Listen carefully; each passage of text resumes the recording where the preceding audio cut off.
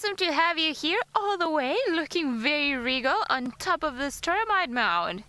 Now, this is out of time, last minute leopard. We are looking at the beautiful Tingana, the king of the termite mounds, it seems. He loves being up there. I'm sure also like a little bit like Tamba. Now, Tristan apparently said that he was busy looking for leopard tracks. He's gone out on tracking team just to make sure to help us out a little bit this afternoon.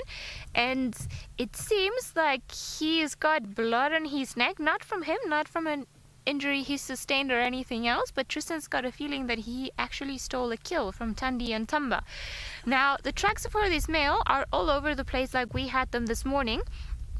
And he said that he eventually bumped into him walking on the road. So we think that maybe Sneaky Tingana has actually gone and had a free meal and he stole a kill from Tandi, because Tandi's tracks were a female leopard and a cub were on top of his tracks. So quite an interesting afternoon for all the cats around here. After they made us work so hard this morning for all of them.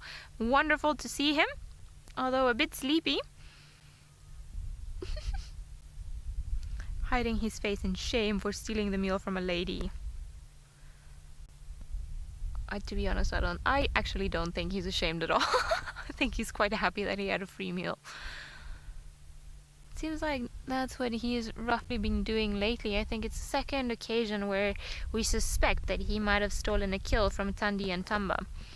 Now, it happens often with leopards. They are all opportunistic animals, so if any of them have got the chance to have a free meal, they will take it. And not just Tingana would do this, pretty much any other leopard would do it. Wonderful camouflage. I wonder how often he lies on top of the termite mounds in the middle of these blocks away from the roads, and none of us can see him.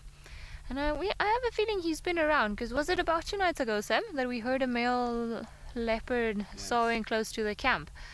And we'd been looking for a leopard the whole day, very close to camp, and just as we were closing down, right where we parked the cars, it sounded like the leopard was right there. So I'm sure Tingana's been making sure that nobody's trying any funny business around his area.